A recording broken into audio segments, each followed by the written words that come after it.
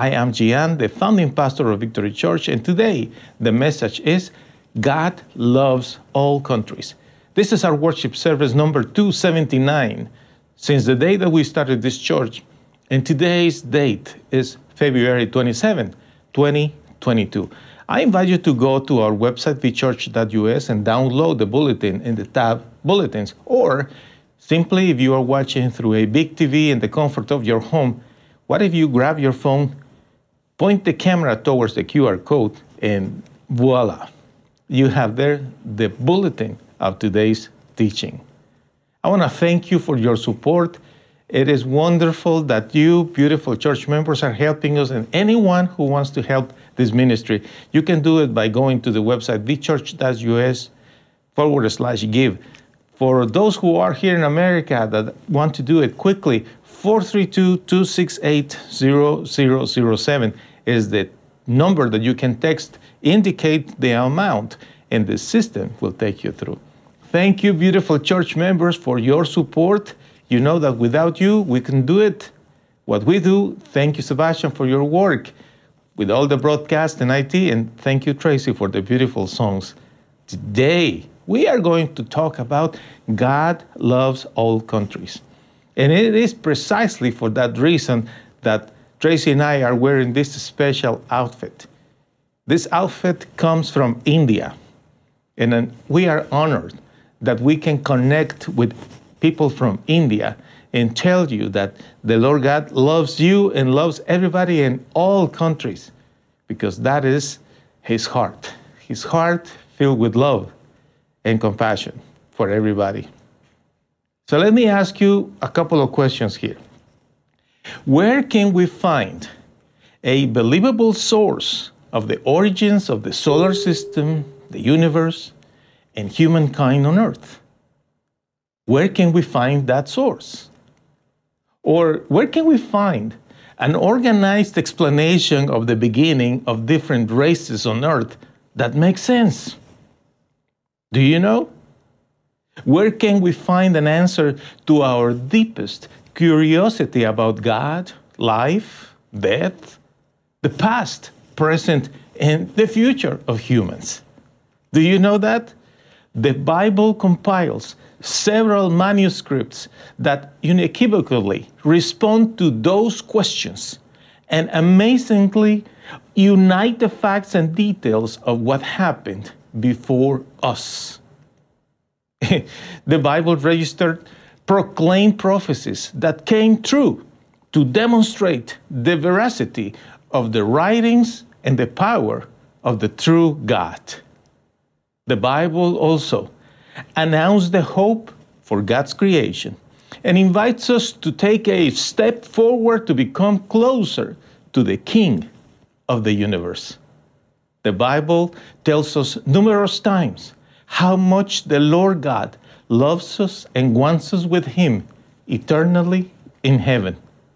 That is why, to explain how much God loves all countries, I begin my presentation quoting the scripture on Genesis 1:27.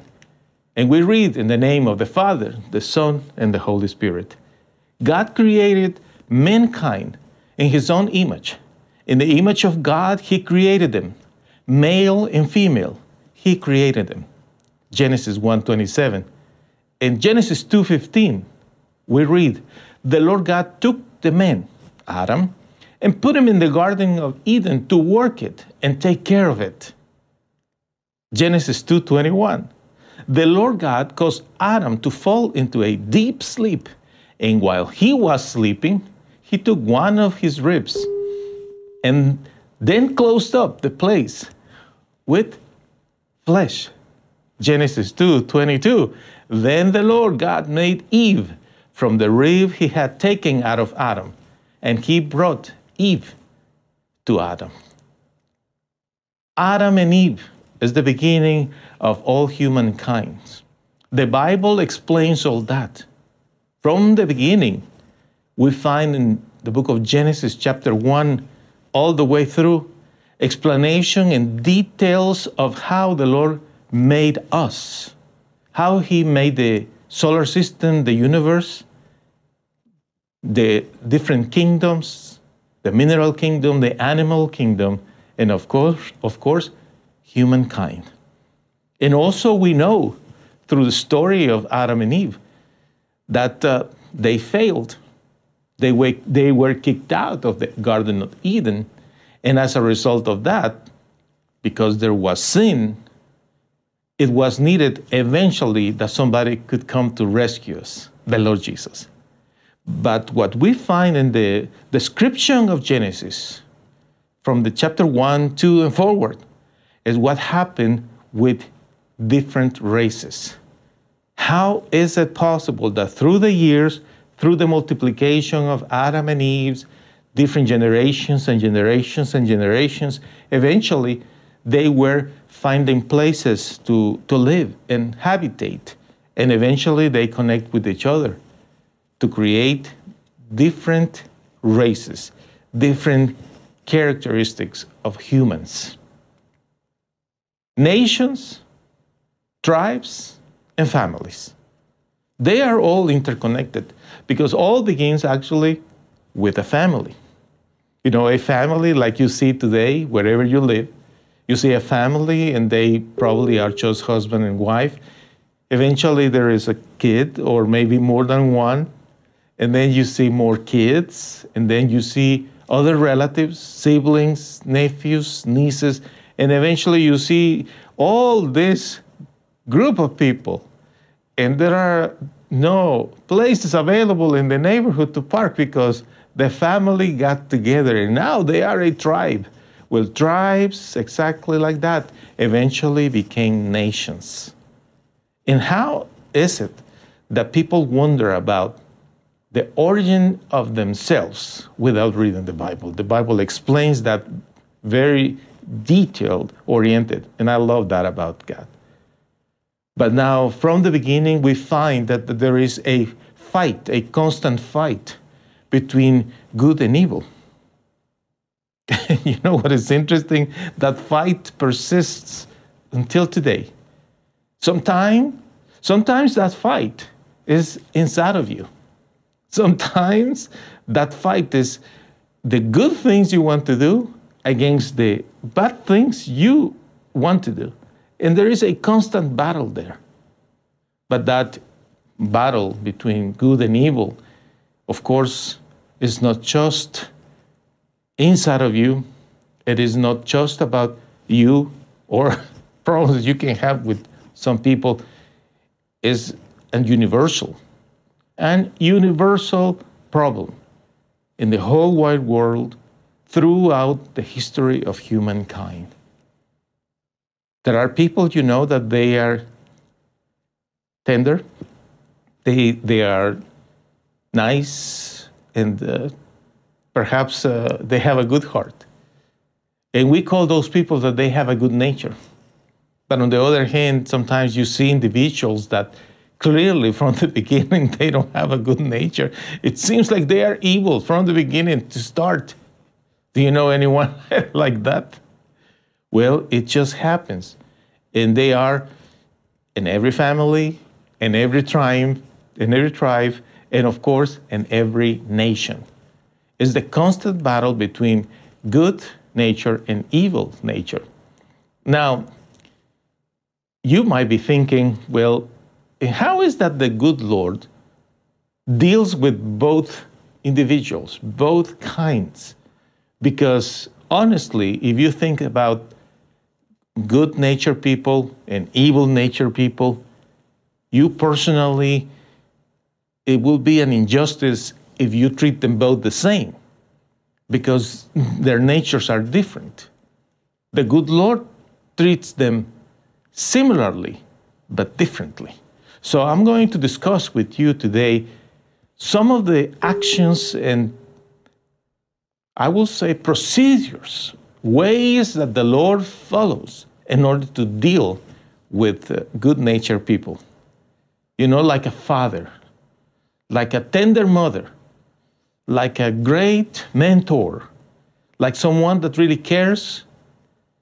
He has steps to follow when it's about dealing with people with which have a good nature. And the first thing with good-natured people, because the Lord sees if that person has a good nature, well, the first thing he does is he starts to transfer some vision to the heart of this person. A vision, ideas. It's in your heart. If you're a good-natured person, you know, from the beginning, since you were a child, you start to get these dreams, this vision. It is like a plan, and you don't know where that comes from. But good-natured people have that. It's like the desire of accomplishing something. That is how the Lord begins his treatment with good-natured people. He imparts a good vision to you. But with the vision, he will give you parameters. Parameters that will allow you to understand the limits. How far you can go doing this and how far you can go doing that. Because although you might be a person with a good nature, still you can do certain things that are not right. So the Lord will warn you, and he will give you those parameters, and he will say, these are your boundaries. But because you're a good-natured person, you carry the vision, you understand the parameters, so now the Lord God will empower you in order to accomplish that vision. Which means somehow the Lord will provide means to you to accomplish that plan. He will provide, for example, the right people to be there near you to guide you. He will provide the proper training. He will provide all the material things that you will need, the financial things that you will need in order to accomplish that vision, that plan. But that's not all. Because with it, the Lord will provide for you a good supervisor to your life. That is the role of a mentor. You become a protege to somebody or several somebodies. Your parents, perhaps, somebody that you respect highly, or even in the workplace or in the school place. And good-natured people understand the value of a supervisor. Good-natured people understand that having a protege, it's a privilege. It is a big blessing. Good-natured people understand that that relationship with your supervisor, mentor, your leader, that person that is guiding you through life, it's a vital relationship for your future as you go in life, go through life with all the obstacles that you can find, understanding the parameters you have, empowered by God, and you accomplish one at a time those steps in that vision the Lord God has for you. And while you are going through all that, you will learn the importance of the next generation. Because good-natured people always are thinking, well, who is going to take over when I am gone? Who is going to do this? And not just that. Good-natured people are thinking, the next generations need to learn things. They need training. They need resources. Good-natured people are not selfish. They are thinking of everybody else, but particularly next generation. Through the process with good-natured people, of course, you will see how the good Lord, through those parameters, will stop you from doing what is wrong. But you, because you are a good-natured person, you become reasonable. And by being accountable to a mentor, leaders, or authorities in your life, you will do good in life. With your ups and downs, totally trusting in God. Now, what about those who have an evil nature? You're wondering, right? Well, unfortunately, for those who are like that, if that is your case, you know, you had that evil nature since you were little. So in your homes, in your parents' home, they knew that you were difficult, that your nature was an evil nature. So what is the first thing that the Lord will do with people with evil nature? Correction. And here's where everything begins for the evil nature person. Correction and correction and correction, telling them, no, you don't do this. No, you don't do that. No, this is the right way to do it. And correcting and correcting and correcting. Is that it? No, of course not. There is a need for enforcing rules with you. Because although you already have been corrected and you already know the rules, you just don't want to obey them. You don't want to follow the procedure. So they enforce rules in you. The good Lord will do that. And of course, that is based on strict parameters. You know, there are not just simple parameters for you. If you are a person with an evil nature, the parameters are going to be very strict, because all that the good Lord will try to do with you is to keep you on track. And that is why you receive warning after warning, warning after warning. No, you are just doing it wrong. You are doing it wrong. You're going to lose this. You're going to lose that. You're going to get in trouble, in trouble, in trouble. No, the warning is not enough.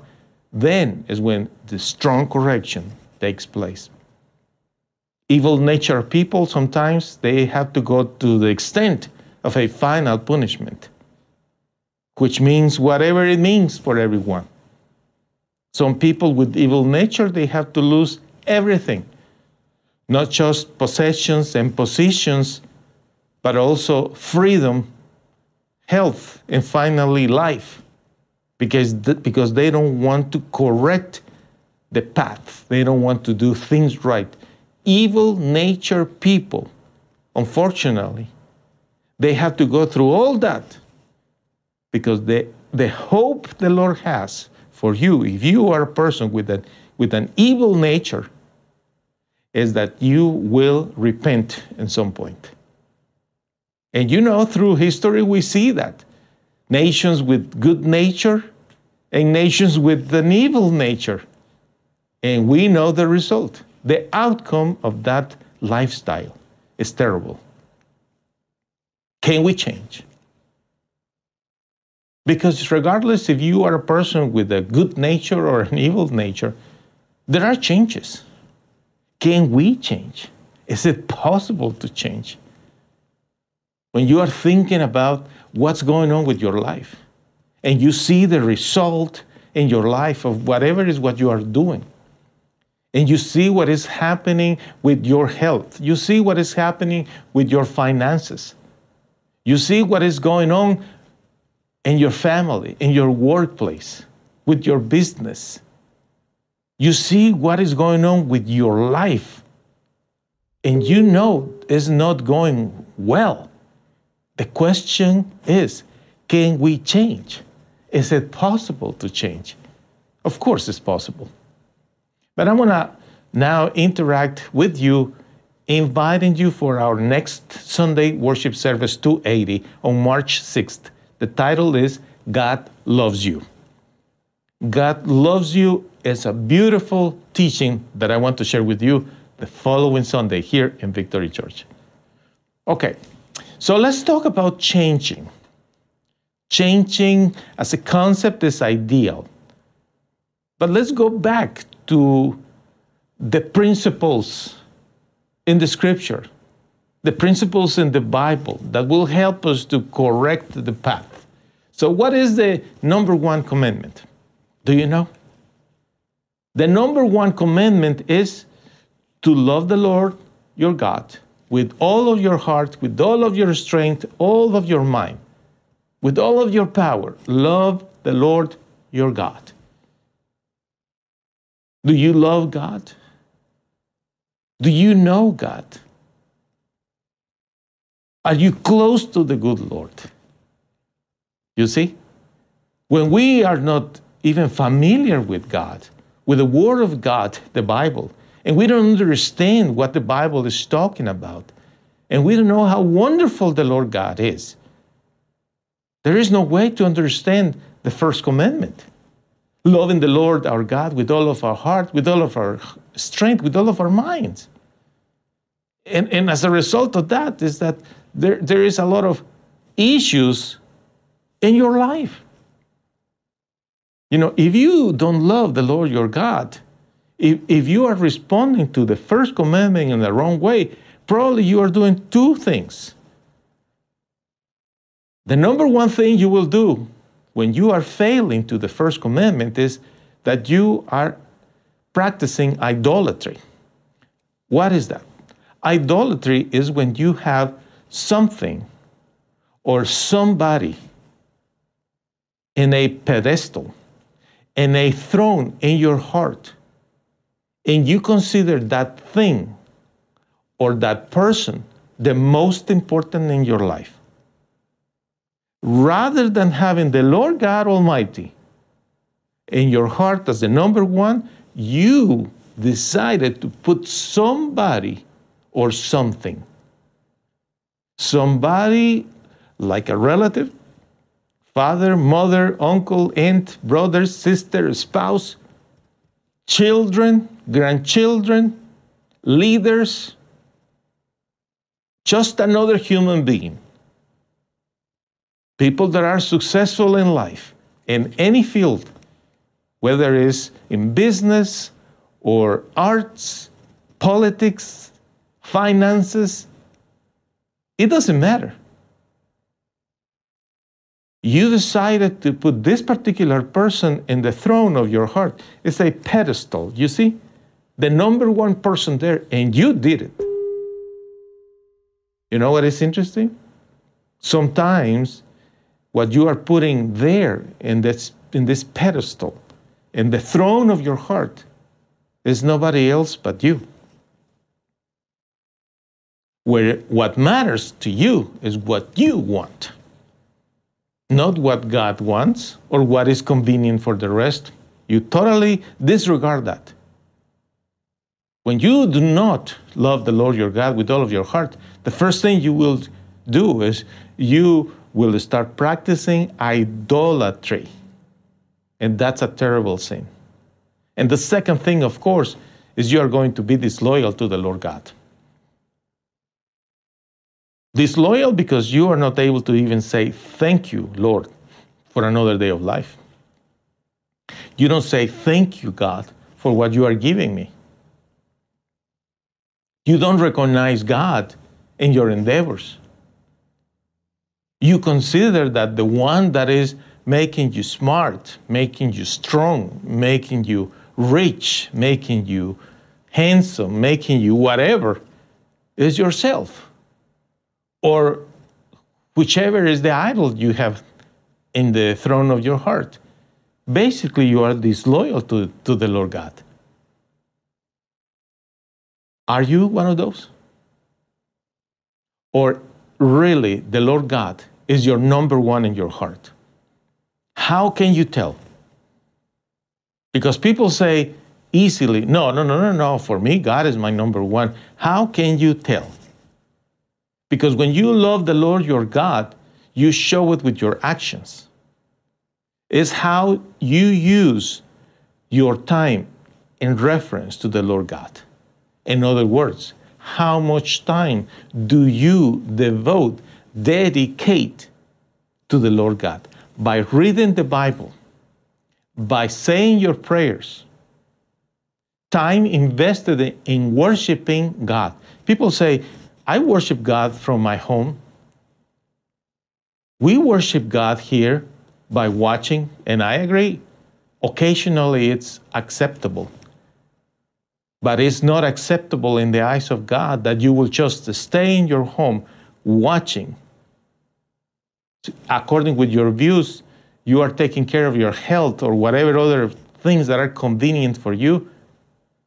But in the eyes of the Lord, you are just being disloyal because you don't want to make the effort to come to a place of worship with other believers and be together in worship to the good Lord God Almighty, King of the universe. That is how you know. And of course, you can tell through two more actions. One is very simple. It's about your giving. How much money are you giving to the cause of the kingdom of God? Simple. That tells you right there. If you give nothing, that tells you, for you, God is irrelevant. And the third thing, which is another action, is acts of service in your local church. Is where they need you. Wherever you are watching, there is a local church. You need to be part of that local church and find ways to connect with them and serve in that local church. The pastor will tell you what is needed. The pastor will tell you. Now, what is the second commandment? Do you know that? The second commandment is similarly. The Lord Jesus said, you need to love your neighbor as you love yourself, which this is a big misinterpretation where people think that what matters is that I put others before me. That is not like that, really. What is expected of you in reference to the second commandment? The number one thing expected is that you will respect the Lord. How? How is it that loving your neighbor as loving yourself implies respect to the Lord God? Because you fear Him. Because you fear Him, you're not going to do anything wrong to yourself. And of course, you're not going to do anything wrong to anybody. You have a high respect to the Lord. You respect God. And you say, I'm not going to do this to myself. But it's also expected that you will respect everyone else. And here's the deal. When we have so many nations in the world, so many background cultures, and people don't want to respect the rest because they dress differently, or their skin color is different, their eyes are not this color, or their height is not this height, or their language is not this particular language. Even when everyone has a different belief system, a different religion, respect is essential. It is not up to you to decide what others believe, but you need to respect everyone's beliefs. If somebody wants to believe this, it's his problem. If somebody else wants to believe that, it's his problem. Respect is that. Accepting that everyone has his own view. We here in Victory Church, as a Christian church, we promote the Bible. We promote the values of the Holy Scripture. We here exalt the name of Jesus and proclaim that He is the King. But we do it with all respect to all nations. But it's our duty as respecting God, and because we love everybody, we share the news about Jesus. And it's up to you if you want to receive that gift of salvation. Do you know that the Lord Jesus died for everyone? Some people don't even know that the Lord Jesus was Jewish. They didn't know that. But those who know that the Lord Jesus was Jewish, they have to understand that He died not just for the Jews, also for the Gentiles. And who are the Gentiles? Gentiles are, from the biblical standpoint, anyone that is not Jewish. In other words, from other nations other than Israel, from other nationalities. The Lord Jesus died for Jews, and also He died for the Gentiles. But the Lord Jesus also died for people from all religions and nationalities. The Lord Jesus died for everyone. He was not going through the path of Calvary, getting ready to die, thinking, well, I'm glad I'm doing this because my Jew fellows. No, he said, I'm glad that I'm doing this because of everybody. Because he died for everybody in the world. Those who lived in the past, present, and future. All nationalities. In America, Latin America, in Europe, in Asia, Africa, Australia, everywhere in the world. The Lord Jesus did it for everybody. Do you know that he has risen? The Lord Jesus is the resurrected King. That is the big difference, my friend, in all religions, in all belief systems. Because there are many belief systems, many big religions all over the world. And in those groups, they have a leader, a founder, somebody that came up with the ideas. And many of those religions are looking for peace and harmony, with a few exemptions of radicals, as we know.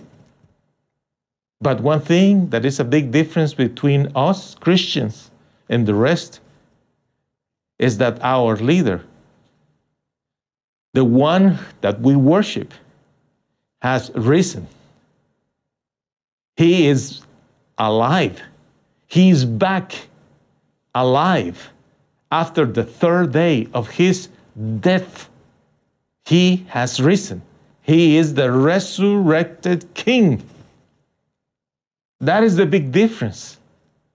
There is no other person that has been, is, or will be on earth that will do such a thing. There is nobody else. The only one in the whole history of humankind, there is no records of anyone else that has or does something like that. The Lord Jesus is the only one who died and also came back to life. He is the resurrected King. So let me share with you one passage in the Gospel of Matthew, chapter 28, verses 18 through 20. After his resurrection, Jesus came to his disciples and said, "All authority in heaven and on earth has been given to me. Therefore, go and make disciples of all nations, baptizing them in the name of the Father and of the Son and of the Holy Spirit, and teaching them to obey everything I have commanded you. And surely I am with you always to the very end of the age." All nations. Jesus loves all nations. His desire is to bring them to heaven to enjoy eternal life.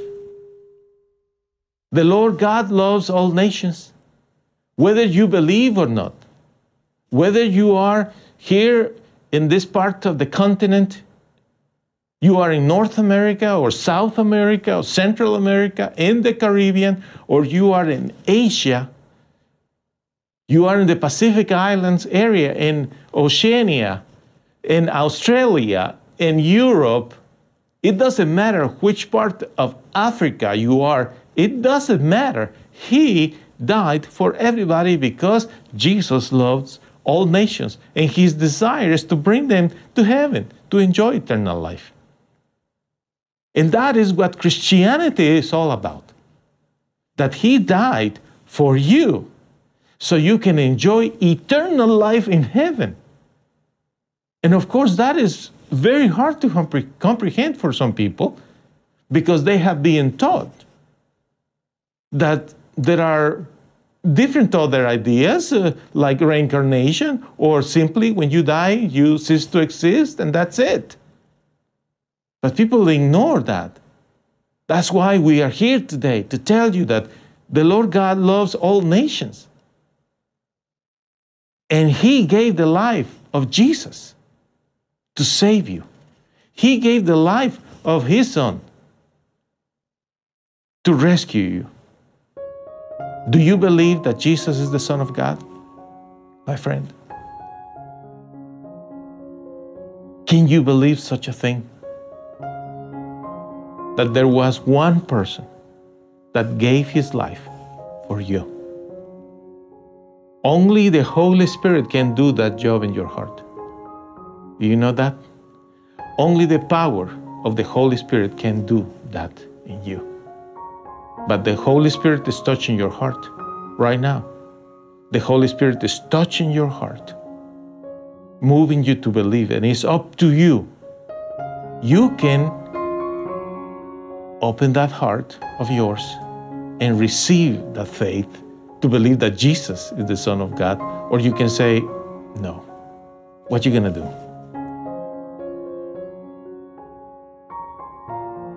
What about eternity in heaven? Not just for you, but everybody in your family. And there are no conditions other than believing. That's the only requirement. To believe that Jesus is the Son of God. I pray that you open your heart, my friend, right now, to receive the salvation in the Lord Jesus Christ. But I'm gonna share with you another important thing about Jesus is that when He died, He also paid the price for your healing. So today I want to pray for you. So you will receive healing in your life. You will receive healing, physical healing, mental healing. And I know that sometimes it's hard to even process that the Lord God can come down to earth, to you, to wherever you are watching and listening, believing that the miracle can happen. Well, I tell you this, the miracle is happening. If you are a person that is struggling greatly with tremendous back pain, receive your healing right now, my friend. If you are the person that is struggling greatly here in your neck with pain and you just can't take it anymore, receive your healing right now. If you have issues with your organs, receive your healing right now. Your pancreas, your liver, your stomach, your intestines, any organ, even your heart can be healed. If you are hoping for a miracle in a child, right there with you, that child is being healed as well. That child receives right now the healing in the name of Jesus. Because the Lord God has that power. Believe to receive your miracle. Believe to receive the touch of the Holy Spirit in your life. The Lord can heal you. Anything and everything. There is nothing impossible for Him. You just receive that healing. Lift up your hands. Lift up your hands wherever you are. And just say, dear God, touch me now. Say it. Dear God, touch me. Touch me. Heal me. And you will feel the heat of the Holy Spirit touching you. And you are being healed. In the name of Jesus. You can. And you are. And you will. And all that is because of the great mercy of God by sending His Son Jesus. So I encourage you today, based on this scripture in the Gospel of John, chapter 3:16, the Lord God loved the world so much that He gave His only Son, so that everyone who believes in Him will not be lost, but have eternal life. Say these words with me if you believe. Dear God, please forgive me for my sins. I believe that Jesus is your Son. I believe that Jesus died for me and He has risen. He is alive. And I believe that your Holy Spirit is in my heart now, giving me eternal life. In the name of Jesus, amen. Thank you so much for connecting with us. Send us an email, info@thechurch.us. Go to our website and connect with us. I'll be happy to hear from you.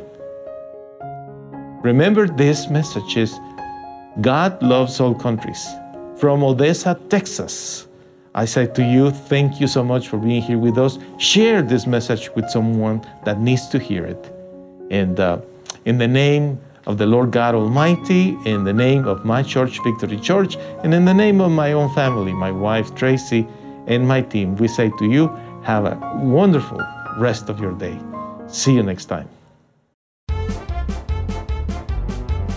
Hey, hey, hey, hey. That's all, folks. Time to go home. Ciao.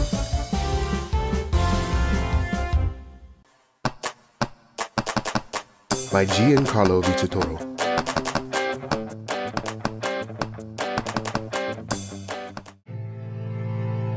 I know you have suffered, but what if you would have never met your mom because she died giving birth to you? That's the beginning of Simon's story. Then Simon's father died when he was only 15 years old. He was sent to a foster home where he was bullied, humiliated, and there was no one to protect him. But Simon decided to find a way to get his revenge by studying and becoming good at sports. He won a scholarship, and soon he started his own business, Simon's Yardwork. Mean people were envious of his success, but one day, Simon met and fell in love with Jackie. They were happy until the FBI arrested Simon due to clues that incriminated him with several murdered people. Will Simon end up in prison? Don't miss the outcome of this story, The Best Revenge, the musical that will inspire everyone to pay good for evil. Go to mygiancarlo.com to purchase The Best Revenge on audio and video.